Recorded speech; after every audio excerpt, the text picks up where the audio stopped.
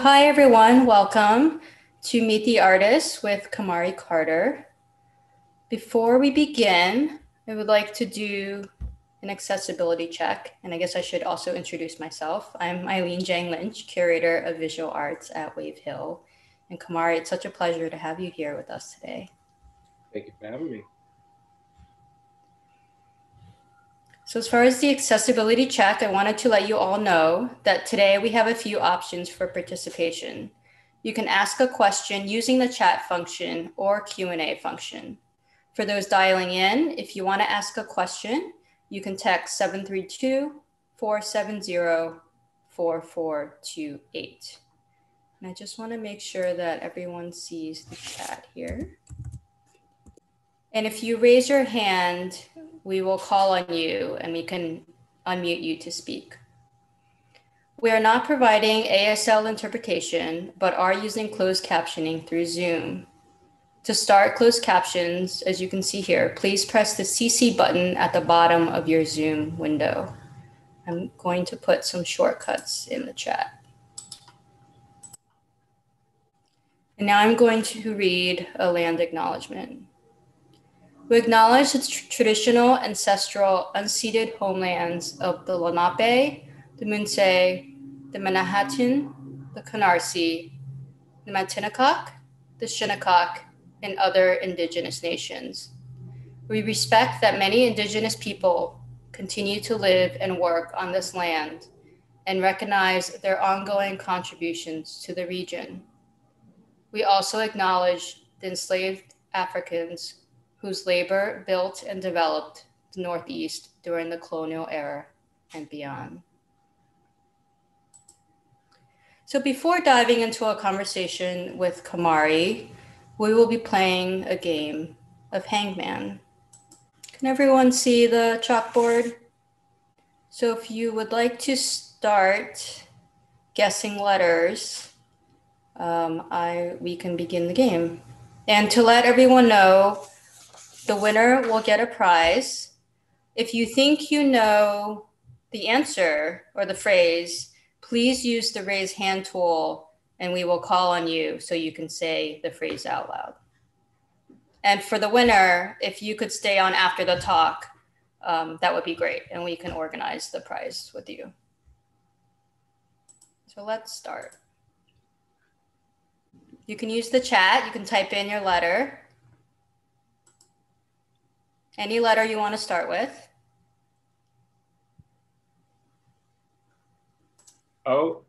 We. Okay. Okay, so we have an E. I will try my best to keep track of the letters that are coming in. So we have an E. Okay. Oh, they're coming in fast. Okay. One second. Okay, so we've got 3 A's. Okay, so we got the E there. We have a Z. So there's no Z. All right.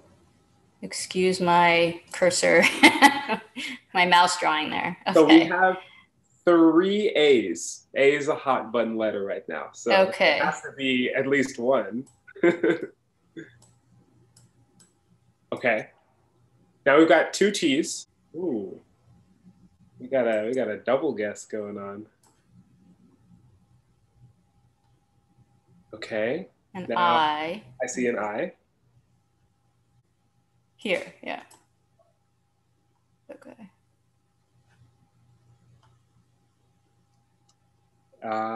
We've got an O. Oh, you're all doing well. Let's see. We've got an N.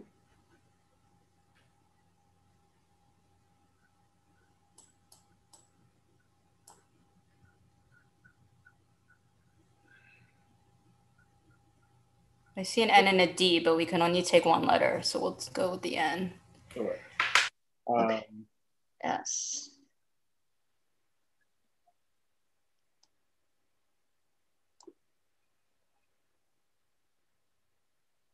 We have an N already. Now we have a W.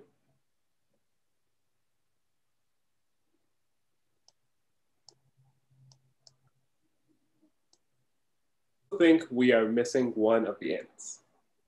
Oh, thank you. Yes. Yes, we are. Sorry about that, everyone. No. And now a D. Okay, and then I see an H. No H.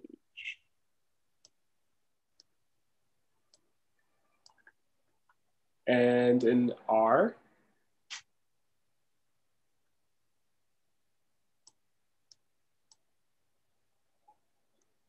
Oh, we already guessed O. We're pretty close though.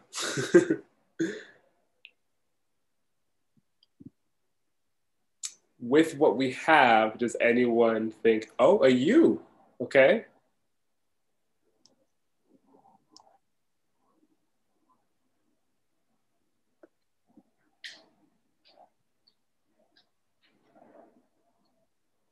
Any other guesses? A B.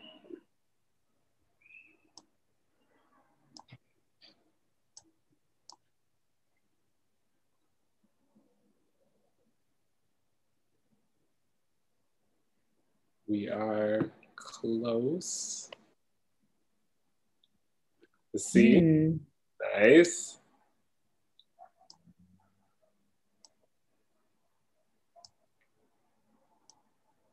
Three C's. Nice. Okay. An M.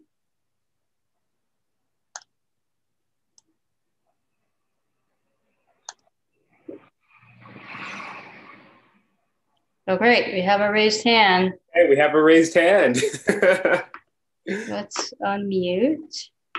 Oh, I'm seeing multiple raised hands. Well, who was the first? Was Gian the first? I believe so. Okay. Yeah. Gian, would you like to guess?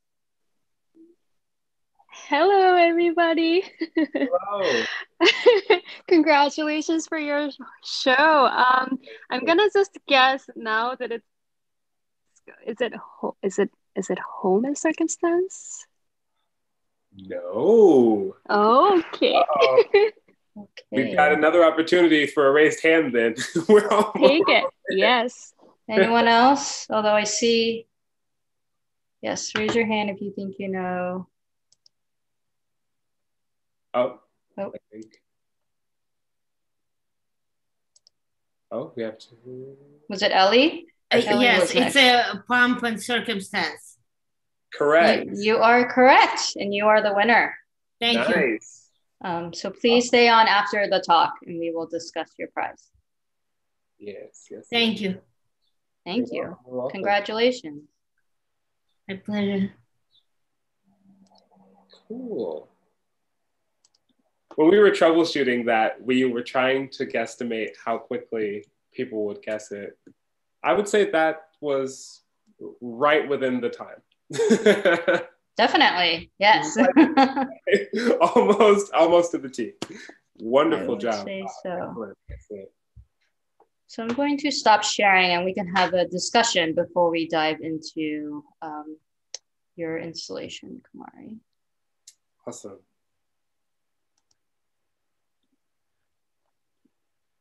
So Kamari and I wanted to talk about the game and how did it make everyone feel while they're playing it? Just like general thoughts, I guess, maybe relating to having played it in the past, or perhaps if you didn't grow up in it or you grew up outside of the Americas and it wasn't played as often, or there was something that was played similarly. Just curious about your general overall thoughts of playing the game and if it reminded you or sparked anything within you. Feel free to raise your hand. Feel free to text in the chat, whatever you prefer. Okay. Linda says fun, played it all the time. Cool. Salvador says it reminded me of the days when we had a substitute in middle school. Linda said enjoyed it with children. Jin said that she played it in Korea growing up. and can't believe how it got transferred there. Probably during Korean War time. I felt protective of the figure appearing by wanting to not saying wrong letters, I guess. Totally. Mm-hmm. Yeah. Mm-hmm. That's interesting that you say that. I think that's a nice little segue into kind of a lot of the things that I was thinking about in regards to the installation and the game itself. And Gabriel's asking, why did I pick the phrase pomp and circumstance? But yeah, there we go. Even more of a perfect segue into what I was sharing. I found it very interesting that this game that we were teaching and playing to and as children was kind of teaching that the wrong answer results in death. And I too felt as though, and it's a bit of a common theme in a lot of the work that's installed in the show, but I felt as though there was this kind of onus on my part as a child to protect the disembodied or nameless figure, because I didn't want to make a mistake that would result in the harm of another at my own hand. So I totally hear that. And that was kind of one of the main things that I was thinking about while making the work, is just the idea of the work in its entirety from a very, very young age, and thinking about the morbidity and all of the different layers of that morbidity. But to speak more about why I chose Pomp and Circumstance, the work and kind of the apotheosis of the show comes from this very interesting story about the Hudson Valley and these two young slaves by the name of Bet and Dina. All of the events of the story took place in 1793 and 1794, respectively. But essentially, there was a family feud between these two slave owners that owned separate properties, the Saunders and the Gavensworths. And the story goes that the Saunders' daughter was being courted by the Gavensworths' eldest son. And the Saunders were not very fond of that whatsoever.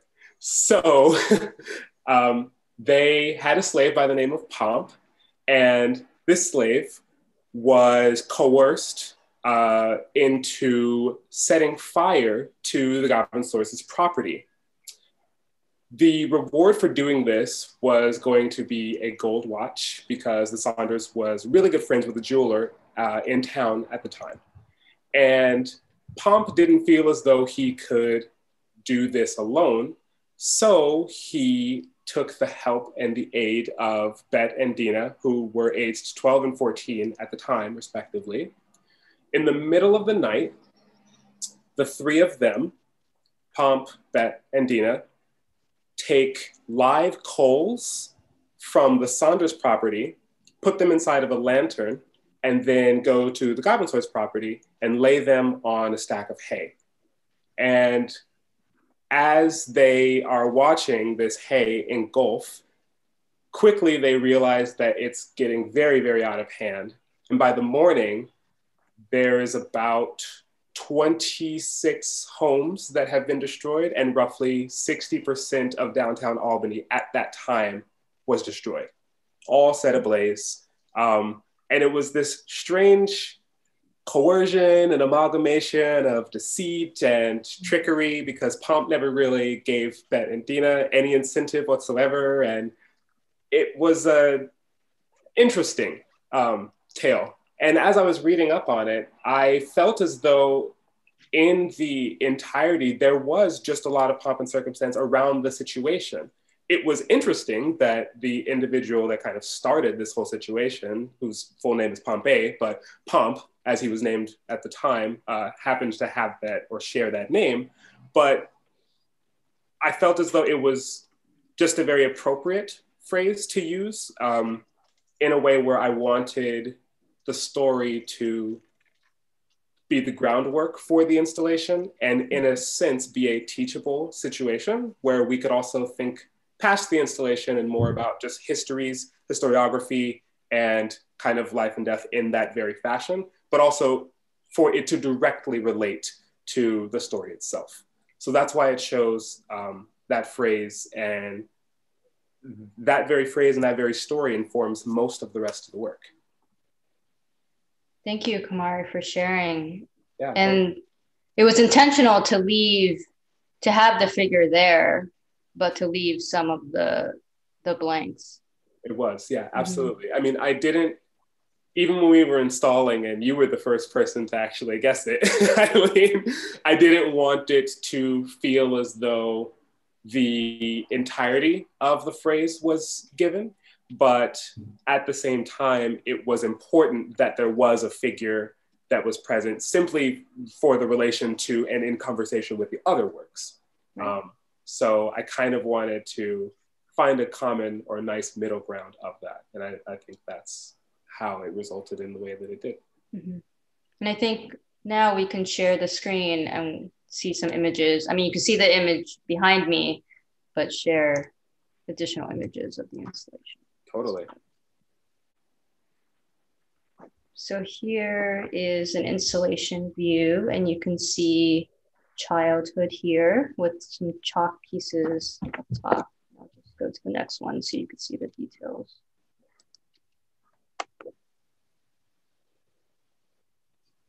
And Kamari, I just wanted to touch upon, I mean, we've played this as children. I think as we can see through the chat, like we all have.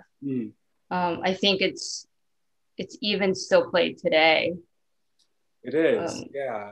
There are, as I have seen, different renditions of the way that it's played today. There's like a version with fish, and as you are getting the answers wrong, more fish are caught and end up leaving the water, which is, strangely enough, a very cyclical nature of the actual origin of the game, because one of the first renditions of it appearing in literature is from a children's game book called Birds, Beasts, and Fishes in 1894.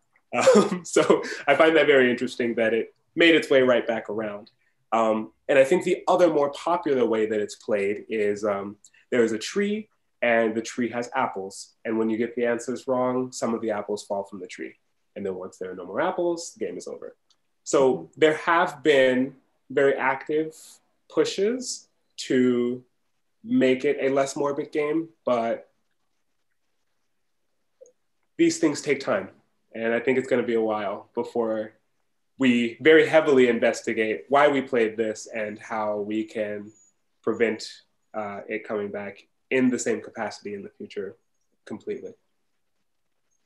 Yes, I think so too. And it's because there's this violence here, but it's silent. You know, it's played on paper, it's played on this chalkboard. And,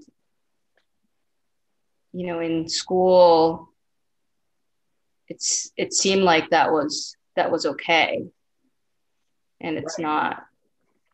Right, yeah, and we teach it inherently that it is okay. We gamify it to palate it, but I think that that's the exact critique that I wanted to kind of have a conversation around, is that every decision and every choice that we make, we do need to think quite critically of. And when we are doing what we can to teach others and the next generation and things of the like, I do think that it's important to think critically about the ways in which we teach these kinds of lessons. I don't in any way think that the game inherently holds this morbid and violent tendency. I do think that it's an important game to play regarding spelling and knowing words and etymology and things of the like. When I thought about playing it and knew that I wasn't really at a point when I was very young to think critically about why are we letting this man dangle? And even though that man, because the chalk was often white, doesn't look anything like me, I have seen in books of people that do look a little bit like me doing that same thing. And that might not make me feel too great. I think that that's something that we should have a conversation about. And I think that the more that we have this kind of conversation, the more that we can see this kind of evolve and change as it has. Right, that this type of systemic racism, you know, is in these games. Definitely. Can I ask do you recall at what point you had that feeling? I think probably, I want to say 4th or 5th grade. I think 4th or 5th grade was when I started to make connections on the difference that I was with my peers. I think that's like, I think actually that's kind of close to like the Freudian way that you understand like the id and like the super ego and things of the like.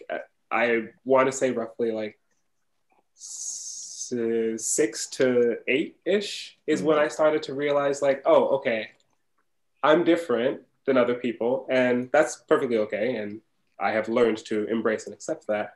But some of these things that other people may not relate to in a violent manner, I understand almost immediately, but I don't really know how to articulate that. So yeah, I would say maybe like late 4th grade, early 5th grade. And I was like, oh, that's interesting. I had a question about how this installation has personally affected you, or like working on this installation. Oh, sure. Well, yeah, it was, I feel like I learned a lot about the practicality of the heinous history that we read so much about in making the work. I was making the work that is entitled Rekindled, which is the gallows that you see there in the photo to the left, with a friend of mine who happens to be an architect. He actually was insurmountable in making the space look the way that it did, because he did a wonderful job giving me some renderings before we were actually able to get everything into the room. So I am eternally grateful for that. But I remember when we were cutting wood and doing a little bit of painting and hammering and nailing and things of the like, it was something that I saw become almost a family pastime. I could see the practical implication of building a gallows for its intended use, but I could also see how it was not something that you could do alone. So in this anathema for other kinds of people, simply based on them being a different color and having more melanin, you had to corral other people to also agree and say, hey, we're gonna do this thing.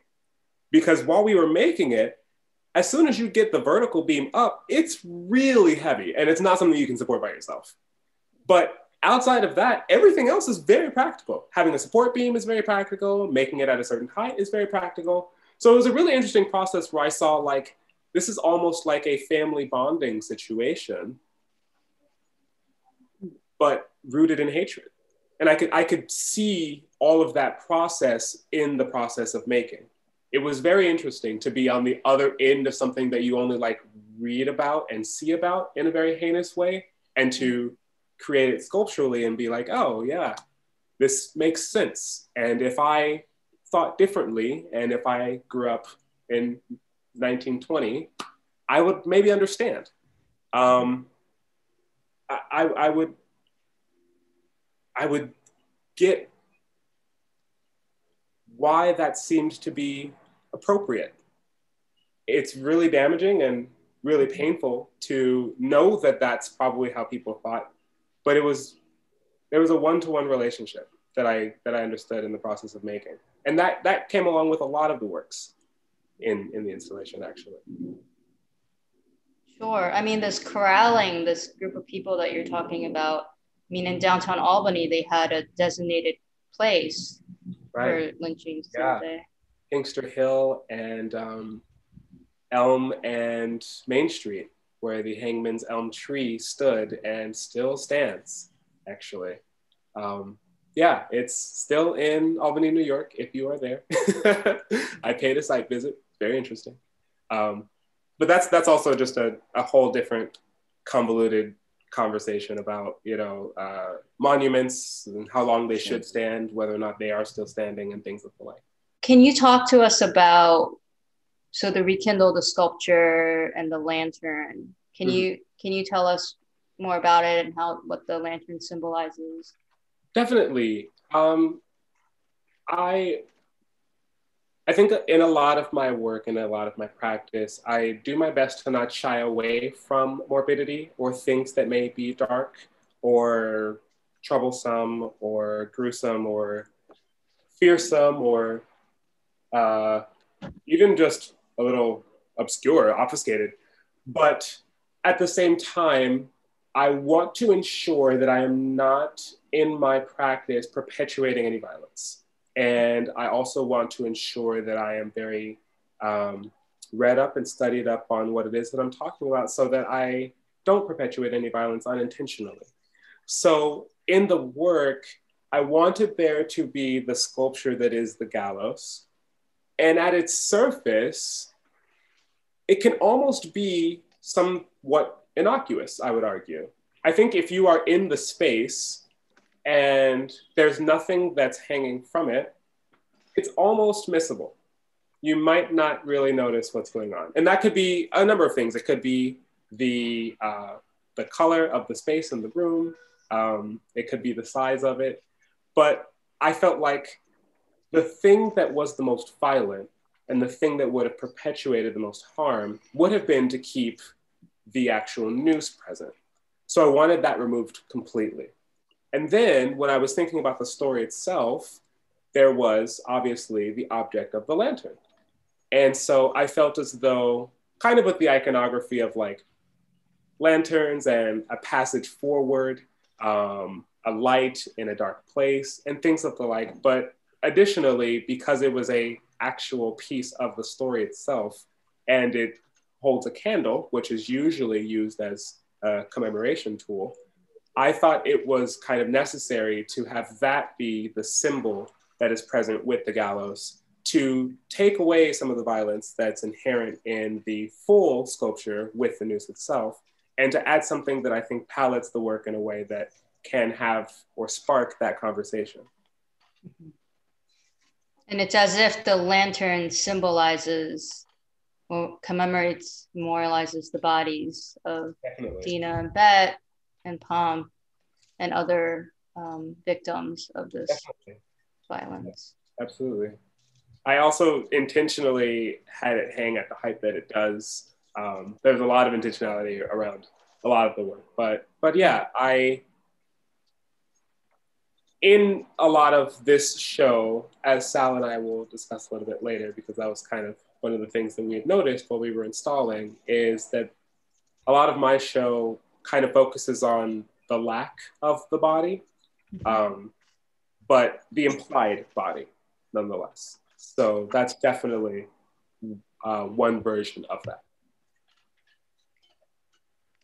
I think now we can move on to your video piece, Ligature Signature, and we can show a clip of it. One second. Oh, Jesse made a really good point, and I will share that when we get to the rope work. Okay. You asked about the intentionality around the work, and I will absolutely share that when we get to the rope work. Sounds good. So we will be playing an excerpt of the video.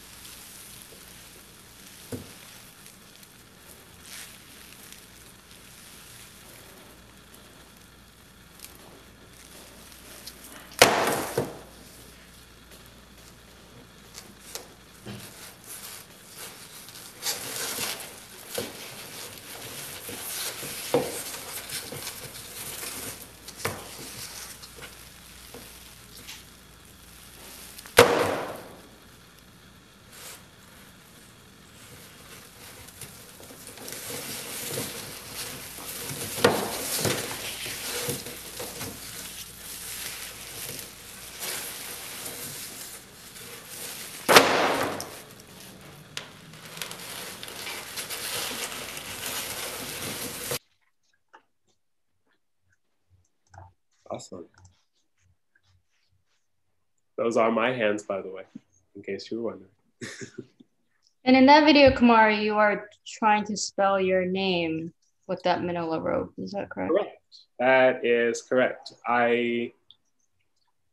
Rope was a material that I had in preparation for the show, quite a bit of. I was doing like some testing of the strength of the rope, its yield points, weighing and things of the like. So I knew that I wanted to use rope in the work. And I had arrived on using it in a video work when I was reminded of a video artist that I really appreciate. She had a show at New Museum. Her name is Sarah Megenheimer. And there's a 2012 work of hers called Nothing Comes from Talking But Sound. And it's this work where there's a blue painter tape square on a wall. And she is throwing wet noodles, wet pasta noodles. And underneath this blue square, there's a letter, and it's A through Z. And every time that there's a new letter, it's a new bit of wet noodles that are thrown. And it always forms whatever arbitrary or new or random shape that it's going to. And then intermittently between the A through Z, she sometimes takes that very shape and then kind of changes exactly what's going to be on screen. It's a really minimal, but also I felt like very prolific work. And it's really short. It's like, I want to say 1 minute, 52 seconds or so. But it was incredibly engaging, even though there were very few elements in it. Mm-hmm. So the entire framework, I really, really appreciated. And so I started studying up on like different creative processes and different artists that have done things similar with like very few details, but tried to tell a short form, long form story. And that's kind of how I arrived at Ligature Signature. I was thinking about the terms, and because the work seemed somewhat close to me, I felt like it was important that I put myself in it. Mm-hmm. So while I'm tugging this rope, I'm also making the attempt to spell my name, and then I'm constantly interrupted by this disembodied force, again, the body and or lack thereof, that is completely stopping that process because I have to start it over again.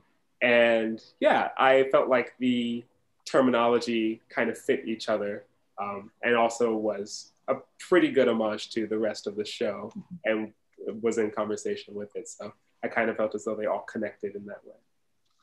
Definitely. I mean, hearing that first sudden drop was very startling.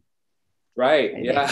Yeah. That was because so much of my previous work is in sound and oriented around sound. That was the most important aspect of the video work. I tend to not usually think when it comes to moving image that sound comes first, but in some instances I would argue that it does. And because so little elements were given on screen, everything that you see and hear is something that's readable. And so I wanted to make sure that the audio was read almost in tandem as the visuals are being read.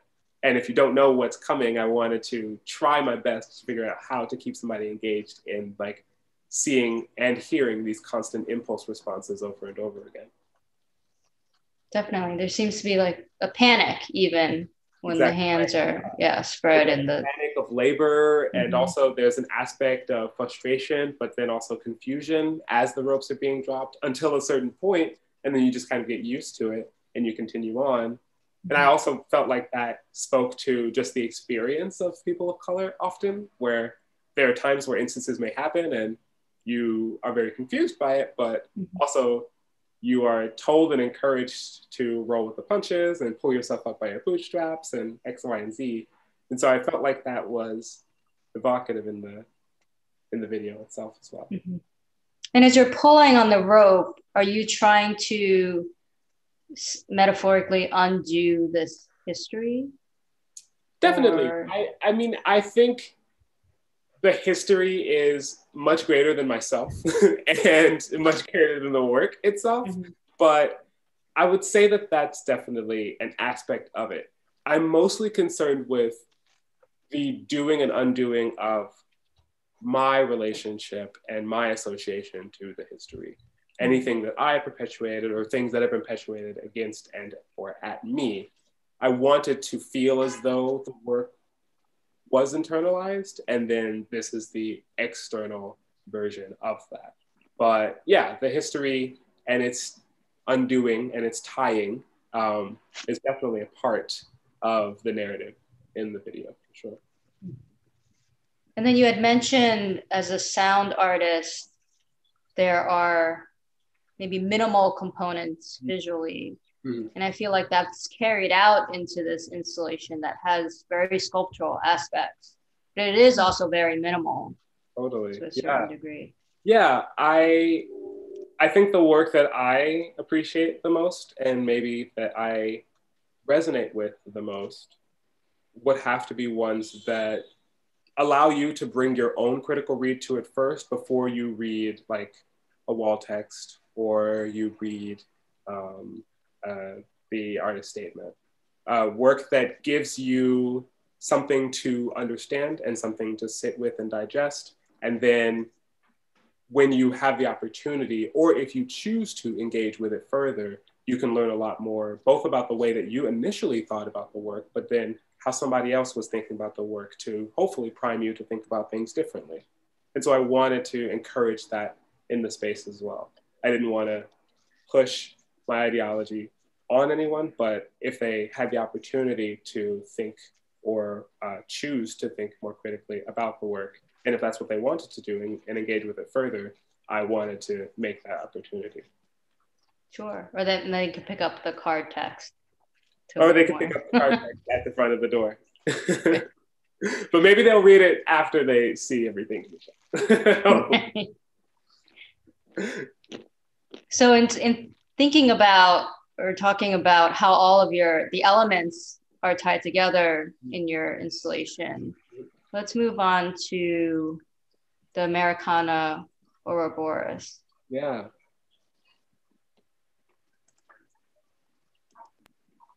You can see it here. And then I'm going to advance to see some details or show some details. Totally. So, yeah, it's Ouroboros Americana is a very interesting work. Like I mentioned, I had an entire spool of rope that was left over from doing like some tests and a little bit of studying. And I knew very deeply that I wanted to use a lot of it. And it was a little unclear exactly how that would manifest in the show. And then when I started doing some research on just lynching and lynching laws in America, I came to find out that the Emmett Till Anti-Lynching Act was passed at the House level in February of 2020, which obviously is very great news. It was passed at Senate level in 2018. But the first time that there was an attempt to get this passed and lobbied was in the year 1900. And so I obviously took those figures from that point to 2020, and that served as 120 years of inaction. So I decided to use 120 feet of rope. So that was the first bit. And I was like, okay, I think this works. And I know that this is what I want to do with it, but how am I going to use 120 feet of rope? And then when I looked at the process of making a noose, I saw that again, and in the practicality and in the practical details, I saw that there are a couple of ways, depending on the weight of the individual that would be hung, that you tie the neck of the noose. So the anatomy of it is fairly simple, but it's the loop that goes around, and then there's the neck that actually holds the support for the body. And there's an urban legend, because typically you would only do around 6 to 8 loops, roughly. But there's an urban legend that 13 were done. And I found that interesting because obviously, you know, the figure 13 and all the strange, spookiness around that. But I thought, what would it be like if that number was endless. What would it look like if instead of there being a loop at all, it just was the constant coil and there was actually no loop that anything could be put through? So when I started to do that, and I tested it on rope that was smaller and had less thickness than the manila rope, the actual rope itself started to coil and envelop on itself. And it started to like go very inward in a way where it was like almost combating me as I was trying to tie it.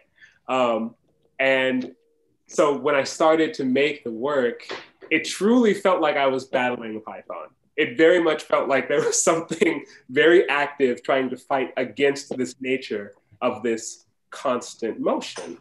And so as such, I started to think about the elements that kind of pieced together my thought process in the work. And when I thought about the Americas and the Immaterial Anti-Lynching Act, I thought about the term Americana, which by its definition is materials concerning or characteristics of America, its civilization and its culture. And then again, as I was literally wrestling with this giant rope, which is relatively heavy, I thought about a python. And the Ouroboros is an ancient symbol of a snake that is eating its own tail. And for me, I felt like that was the perfect connective tissue between the history and how cyclical the nature and the hatred and the inherent racism in its history is, but also how it's usually veiled and shielded in the aspect of Americana. When you Google Americana, you get like apple pie and baseball and malls that are in the Midwest, and you don't get all of the underbelly of what America can be. And we've done a lot of work and a lot of progress so that it's not that anymore, but we still have a long way to go. And so I wanted to make sure that both in the titling and in the work, it felt as though there was this combative nature, both from like a past and present historiography, but also just the actual work itself felt like it was combating me as I was making it. Right, and you can see that in your video as well, with your hands. But then the shape of the work, the circle, also connotes, something infinite. Right, yes. So the idea that but also perhaps something complete. I think you might have both perspectives that you can look at. That's true. Yeah.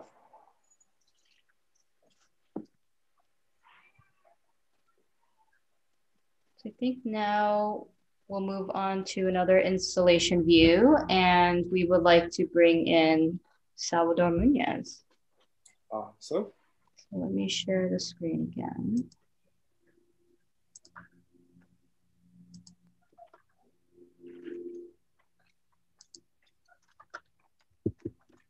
So just one more look at your installation, or part of your installation. And then in the adjacent space, so this is the sunroom, adjacent space, the sun porch, is an installation by Salvador Muñez. And the exhibition is called A Sincere Gesture. It is a large scale sculpture, and I don't want to talk too much about it. I'll let Salvador talk about it. I just wanted to show everyone what it looks like.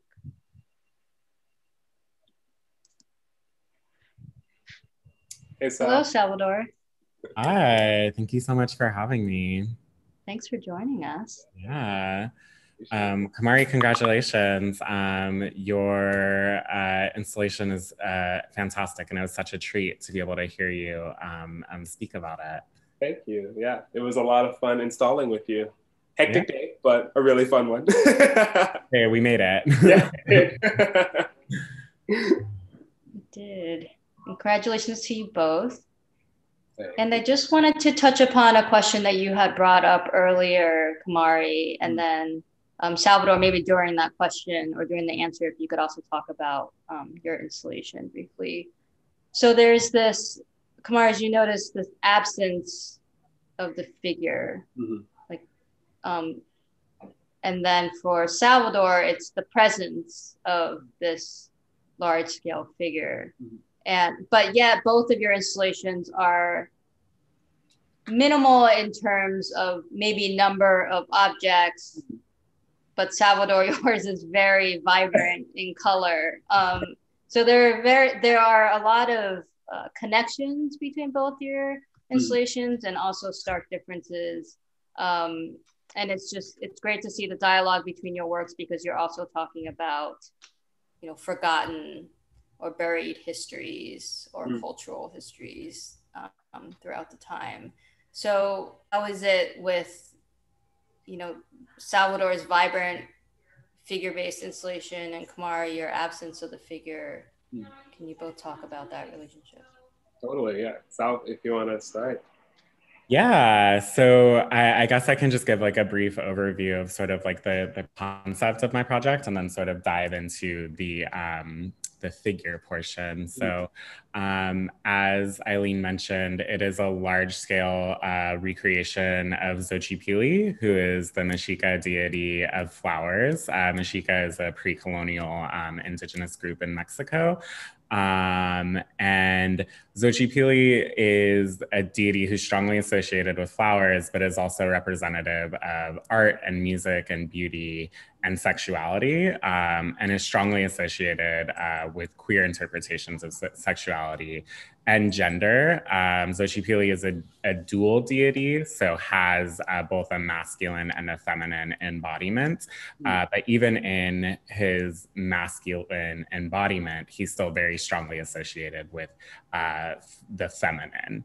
And so for me, for this project, it was really about unearthing these pre-colonial conceptions of gender and sexuality, and their place within pre-colonial society that has sort of been really like intentionally obfuscated, right? Intentionally hidden and transformed through colonization, right? To sort of serve the gender binary that colonialism relies on to uphold its power structures.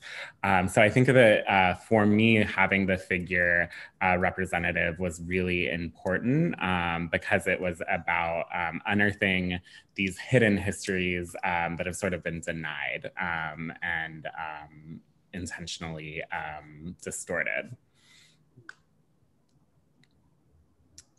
Yeah, wow, that makes a lot of sense. I find it very interesting that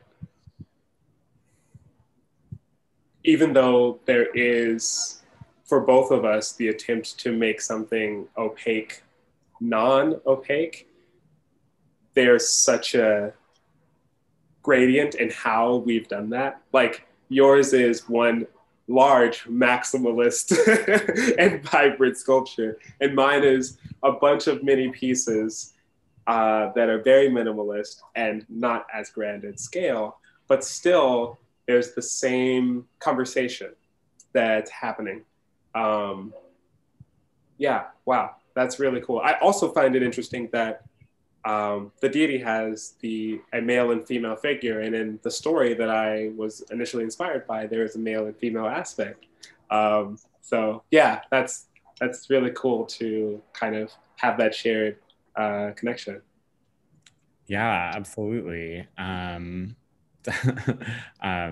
Yeah, I was really blown away when we were installing together, because like in reading like our descriptions, right, I do think that there's sort of like a natural sort of like play, but then when you see it installed, it takes a minute to sort of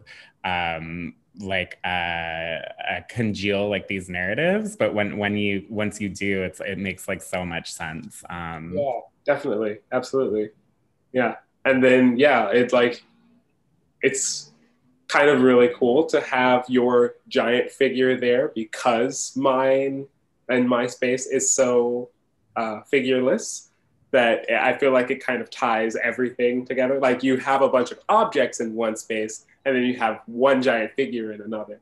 And it seems as though just that conversation needed to happen with the way that the works are kind of manifested. So I'm also really appreciative of that, because I have no figures in my space. Totally. Yeah.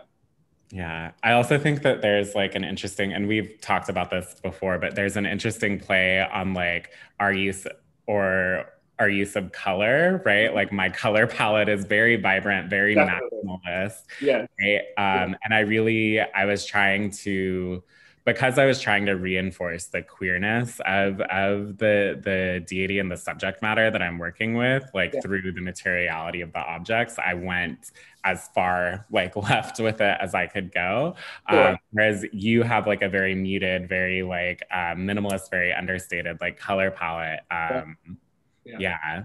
Definitely, yeah. It's like it's intentionally earthy almost. It's very, very muted in that way, which is funny because your sculpture is made of flowers, which then and once again relates to the earth. So there's definitely a lot of connective tissue that is present, not so intentionally, but necessarily so. I would say, which is really cool.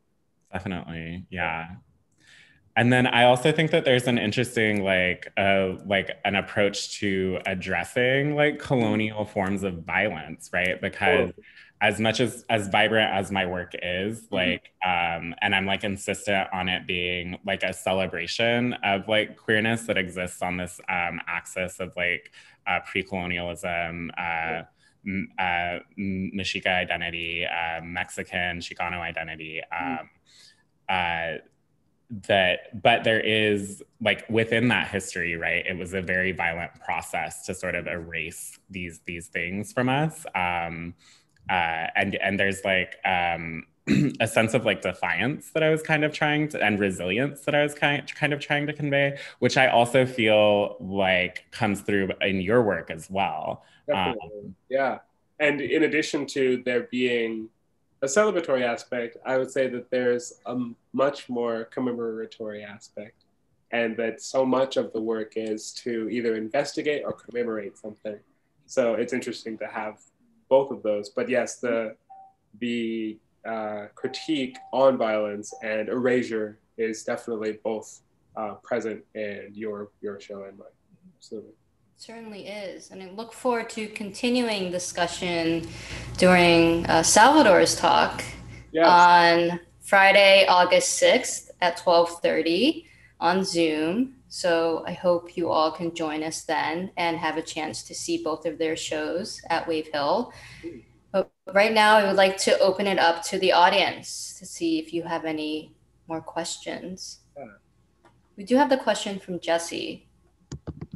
Oh, I think that you do that regarding the rope. That's true. Yes, yes. But happy to answer any other questions that others may have.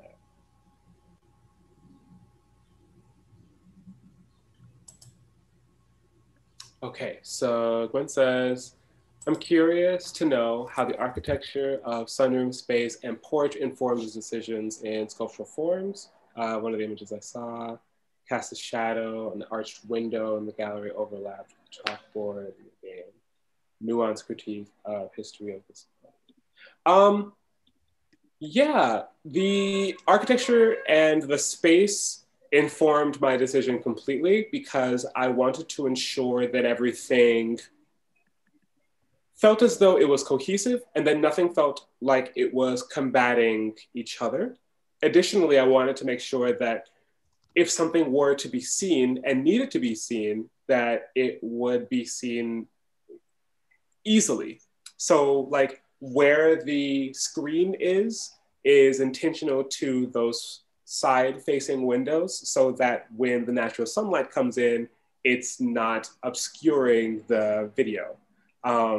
Where the gallows is intentional to that room because it is kind of the largest sculpture in the space, and it made sense to use the negative space in the room in that way so that your eyes are immediately drawn to that corner, and then you can kind of rotate and view the entire space as a whole as you come down the ramp into the room.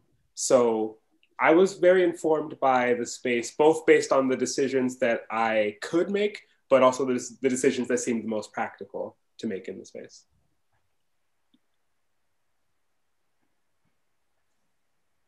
Great. I think we have time for one more question. Hyun says, thank you. Interesting to think about this place that used to be a private estate in the context of your work. Yeah. It was actually interesting when I was present with my friend, who again is an architect, Da. He'd noted that the sunroom and the sun porch in their entirety were actually built as an afterthought based on the structure of the rooms and the spaces. So they weren't like an initial part of the building, but were only built and erected later on. And you kind of noticed that when you step into the room based on like the sizing of the windows and how there's like railing that's immediately outside of the windows and the sun porch and stuff like that. Some kind of interesting, obscure markers that kind of speak to the fact that it's still a private. And then the sun porch was subsequently enclosed. Right. Right. Right. So another aspect. I see a question from Jean. Thank you. It says, thank you. Being that these violent nature of these histories you are confronting, are these subjects triggers for you? How has the process of making the work and the exhibition changed you? That's a great question. I would say that it's an interesting way to answer that. Let's see. I would say that when you live a certain kind of life as a person of color in America, there's a lot that you're desensitized to.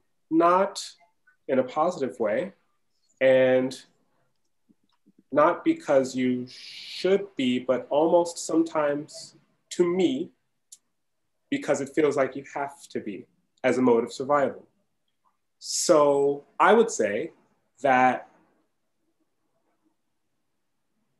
as opposed to being triggered by some of the subject matter, I am more intrigued as to how I can use my knowledge and share enough of what I have to prevent it from happening again, or to use what I know as a moment to hopefully educate somebody that may be uninformed or misinformed about something that has happened ad nauseum in the past. It's never fun, but I do think that it's necessary work. I would say that the work and the exhibition has changed me in the way of understanding, as I mentioned earlier, the practicality of the harm in the history and how I could kind of see how it made sense to do what was done at that time.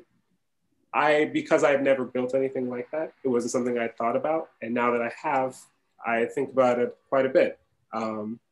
It just ties a lot of things together in the history. But yeah, that's how I would answer that question. But great question. Great. Thank you, Jean, for that question. Thank you so much, Kamari, Salvador, Jesse, and Gabriel, and everyone for tuning in, and hope to see you on August 6th. And yeah. Ellie, if you can stay on, we'd like to discuss your prize. Yeah. Have a good day, everyone. Thank you, everyone. Thank you for coming.